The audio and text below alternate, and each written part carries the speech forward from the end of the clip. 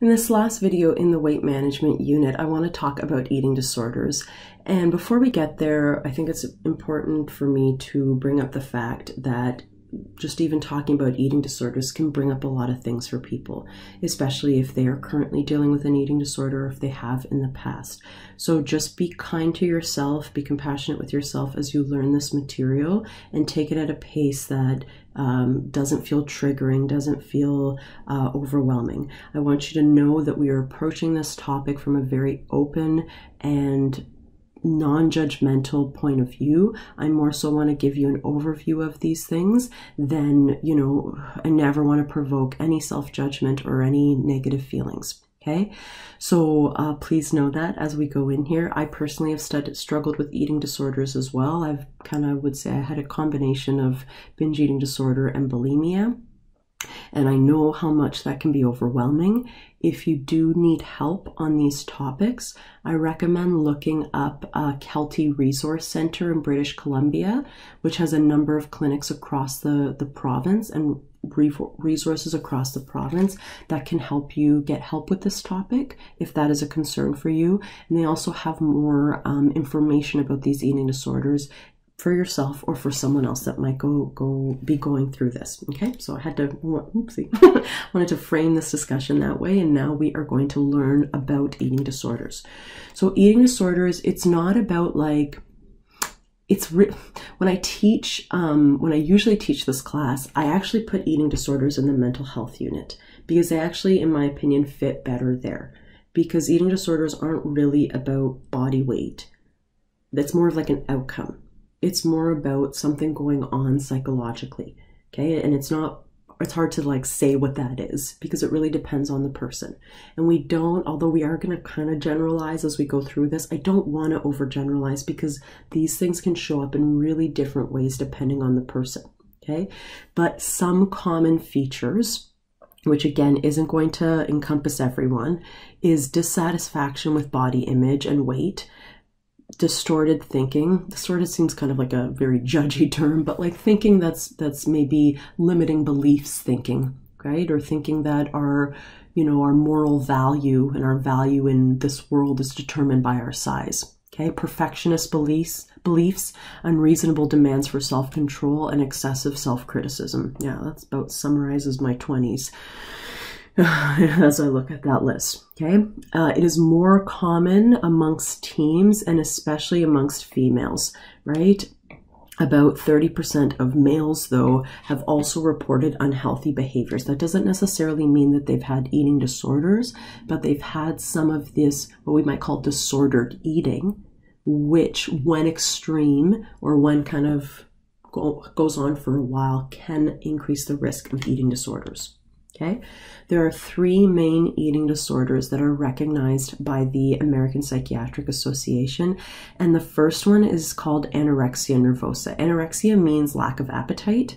Nervosa signifies the fact that it's mental, like that it's psychological in nature. Okay, it's hard to define anorexia. We used to use like the fact that like if a body weight is excessively like low, like less than 85% of a healthy body weight, but we don't really classify it that way anymore. It's really kind of, you really want to go to a health professional, to find out for sure what's going on.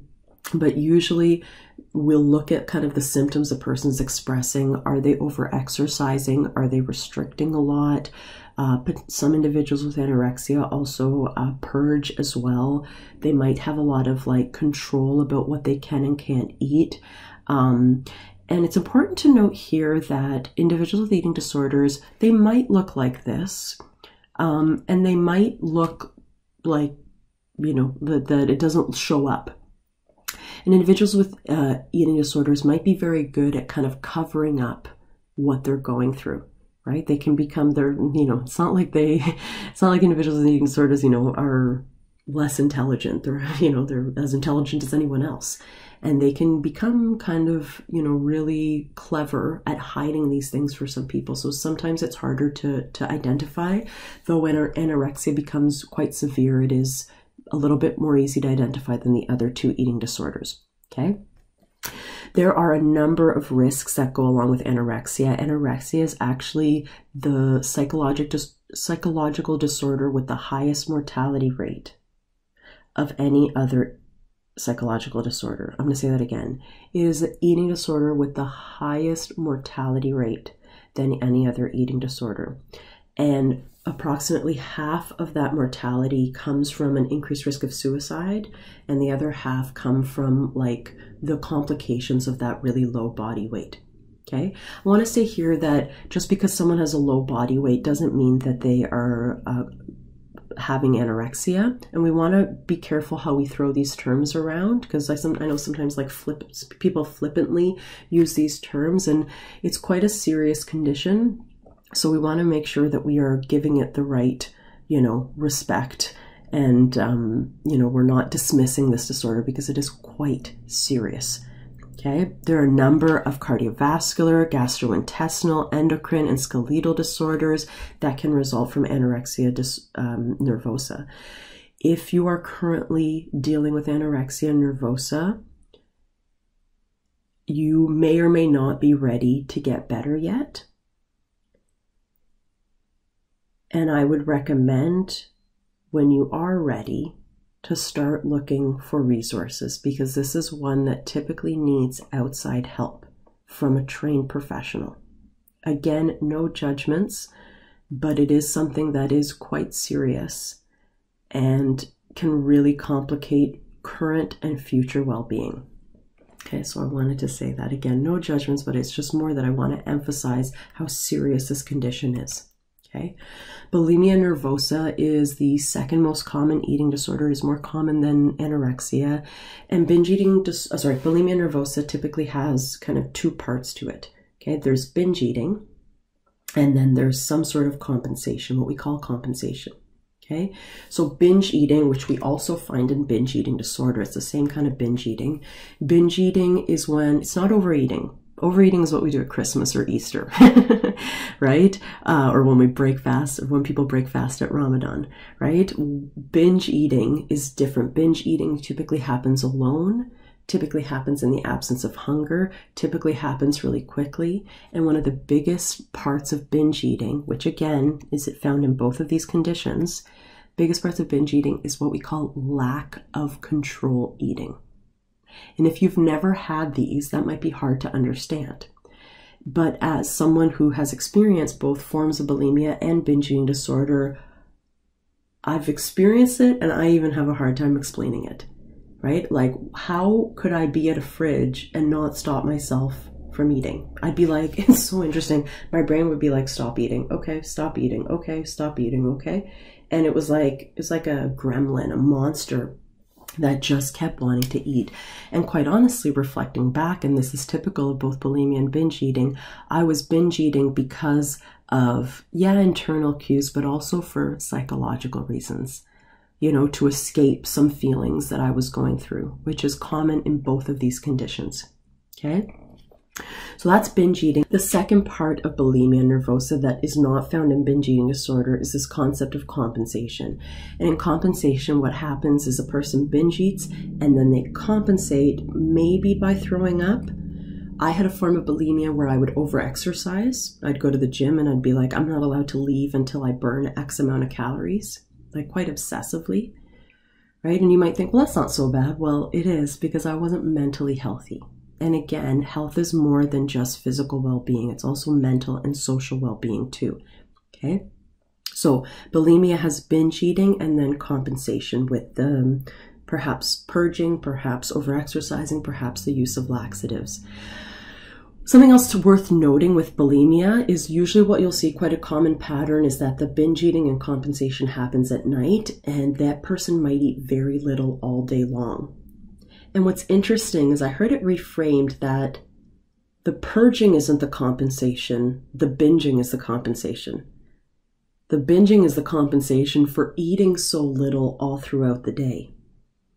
If you eat so little all throughout the day, of course your body's going to be sending you a bunch of signals that say, eat, eat, eat, eat, eat, I need food, right? So I thought I really enjoyed that reframe, because it it shows that part of the problem with bulimia and binge eating too as well is that the restriction is something that can promote the binging, right? So again, we have to relook at our relationship with food with these things. Okay, if someone is vomiting when they have bulimia, if that's their form of compensation, what we call compensation, it can provide a lot of risks to the teeth and to the esophagus, the digestive tract, because of the acid that someone is vomiting when they throw up. Okay, it can also cause electrolyte imbalances, which can impact heart health too.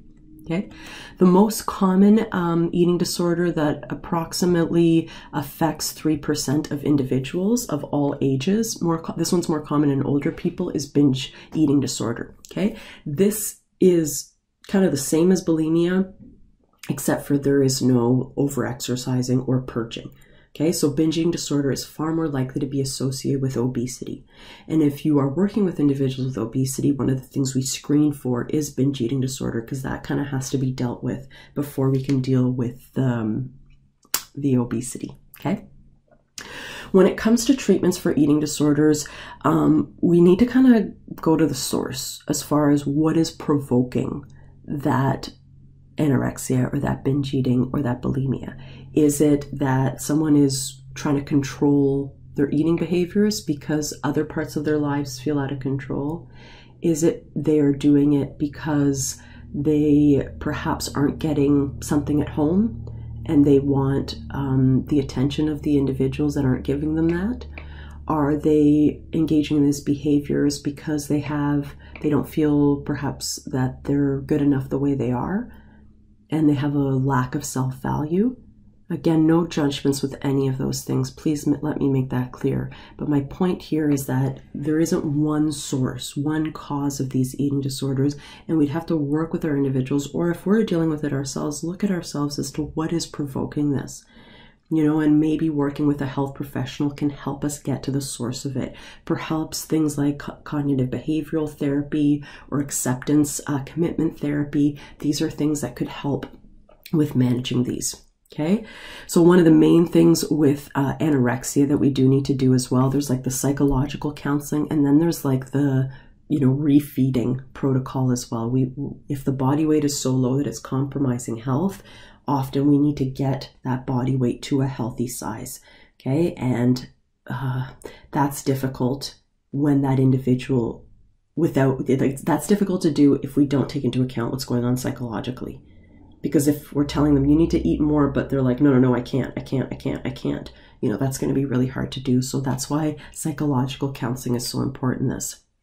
Okay, with bulimia and binge eating, we do want to stabilize eating patterns, again, perhaps by psychological, approaches, right? Identifying changing behaviors that led to disordered eating and improving coping skills. Being kind to ourselves through all of this is so important as well. Okay, if there are other things that are promoting those eating disorders, we want to look at those too. But in general, like I said, eating disorders are something that do affect adolescents more than older individuals, with the exception of binge eating disorder, which can happen at any age. And they're less about food than they are about psychological things that are going on. There are complications that are associated with all three of these eating disorders. And if this is something that you are dealing with, there is nothing wrong with you, but it might be something that needs extra help to get through. And people that do seek treatment tend to get better. And there absolutely is a way to live a life where you feel comfortable and safe and healthy in your body, and where you can enjoy food and you can enjoy movement, right? And we don't spend our lives obsessive about food. That is an absolute possibility, I promise you, right? But it might take time and effort to get there. But taking the first step by reaching out to a professional, right, that you could find through the Kelty Resource Center or at SFU, you can go through health and counseling as well, or use the MySSP app too, to potentially link with someone that can help you. Taking the first step towards treatment is such an important part of the healing process, okay? So that said, it has been a pleasure helping you learn about these last 2 units.